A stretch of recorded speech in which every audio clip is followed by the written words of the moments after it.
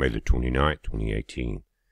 Guys, my voice still isn't back to 100%. I guess you can tell, but you're looking at a map of the Big Island. 350 or 331 earthquakes at the time of this video is showing up today. Now, none of them have been large. You've had a couple of eruptions that have came in as a 4.5. And if you look at the map, look at the little diamond shapes. These are either dynamite blast or some type of explosion, but in this case, a 4.5 earthquake showed up from the volcanic eruption itself. Guys, this is a tremendous swarm on the top of Kilauea. You can see also through the southern rift area, and this would be on the southeastern side of the Big Island. Guys, remember the first earthquake that started this series was a 6.5. The southern rift zone there moved about 21 inches. Still moving. Now 24 different fissures, 30 more homes, more evacuation, and now lava is covering some of the wells. I think there were, what, guys, about 13 or so of the wells that were at the geothermal plant there. Now, guys, it's amazing if you think about this, because along that line the geothermal plant was drilling at, and these holes are 8,000 feet apiece. Think about that's almost a mile and a half. So very dangerous area. It's not going to get any better. Why? We've got what you would call in this case an equatorial coronal hole, simply because it's along the equator of the sun. It's like a clear day on this surface of the earth, no clouds. In this case, if you look just above that at that sunspot, you can see those large magnetic lines, and they normally capture the energy from one side, feed it back into the sun. But in the dark purple areas, that solar wind is escaping at tremendous velocity and heading to our planet. The satellite that's taking these images is Earth-facing. Not only that, this sunspot is starting to flare up. We haven't seen this in a long time. Now, notice the timestamp. This happened earlier today on May 29th. The sunspot is turning Earth-facing. Now, what's more critical than that, and you see the sunspot here, as it passed over what's called the Venus magnetic point. The sunspot's moving from left to right in this direction. It takes about 14 days for a half rotation of a sunspot.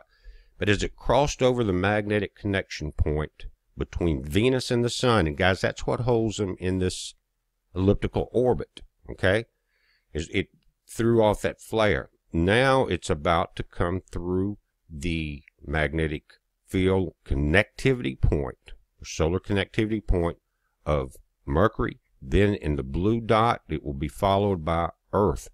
Those are the most dangerous every solar cycle. When they get to the area with the Earth, we have a tremendous gravitational pull compared to some of these other planets. But it seems to kick out the strongest flares at that point. Now, what happens is you can have a coronal mass ejection that will take 24 to 48 hours for that energy to strike our planet. But you have a photon event, which is light particles, not proton, photon. Speed of light, it travels at 8.2 minutes to our planet. Now, we're averaging 39 million miles as far as the distance between the Earth and the Sun. So you can calculate that and figure the speed of light. But in 8.2 minutes, if you have a solar flare, when it crosses one of these, in 8.2 minutes, the magnetic shields of our planet will feel that impact, and we have very weak shields. But again, we are going into a geomagnetic storm, a G1, tomorrow. So it's not going to get any better in Hawaii. We're seeing more and more lava pull up, and then it will drop down inside that main cone. But when that happens, the outer edges of that lava cone, as the lava was high and rising up in it, are now crumbling back into the crater as some of the energy is released. What happens then, it stops up the top of the crater. It blows out more fissures, and a lot of these have popped out in, again, the southeastern section, the lower rift zone of the Big Island.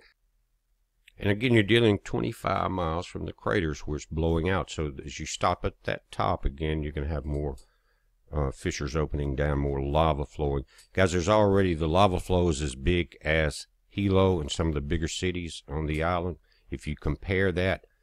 But guys, again, I'm going to put up another video later tonight, but I want you to watch the attached video directly from Hawaii. Guys, pay very close attention to it. If you're still there, you're trying to hang on to paradise, it could cost you dearly. It's a heads up, be safe. You know, we continue to monitor and will monitor, and we do have systems in place to inform the public should we believe that there is a risk to their health. With lava about to overrun wells at Puna Geothermal Venture, emergency measures in place will finally be put to the test. The flow stalled this morning but picked up again this afternoon. Despite reassurances, some residents still fear possible well explosions and the release of hydrogen sulfide. But authorities say they're confident they don't expect anything to happen, even if lava covers some of the wells.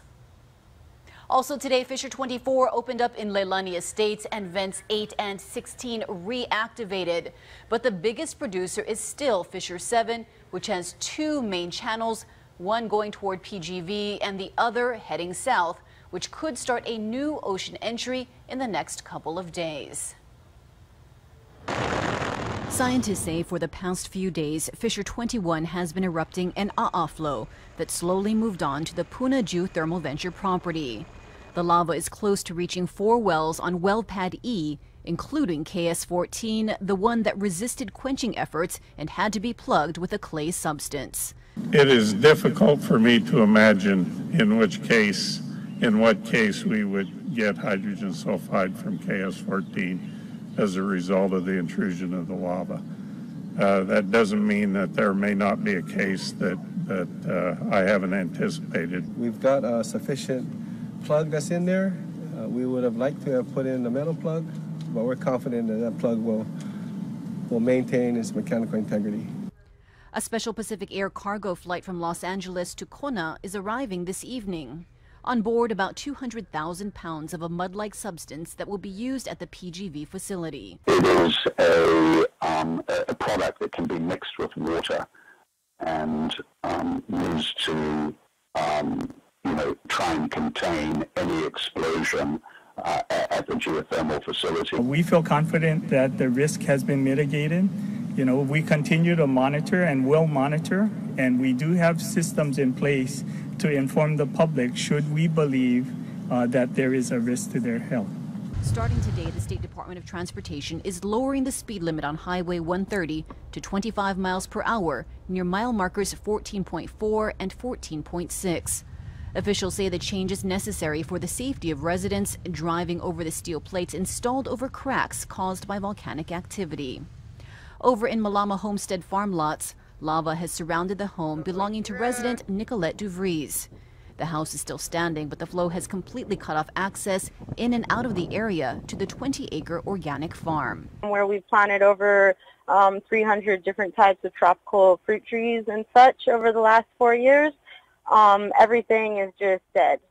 Comparing these two satellite images shows that over at Kilauea's summit, the eruptive vent continues to expand as a result of magma withdrawing from directly beneath Halema'uma'u crater. Without the support of that magma, the crater walls, the newly exposed crater walls, basically are sloughing off and falling into that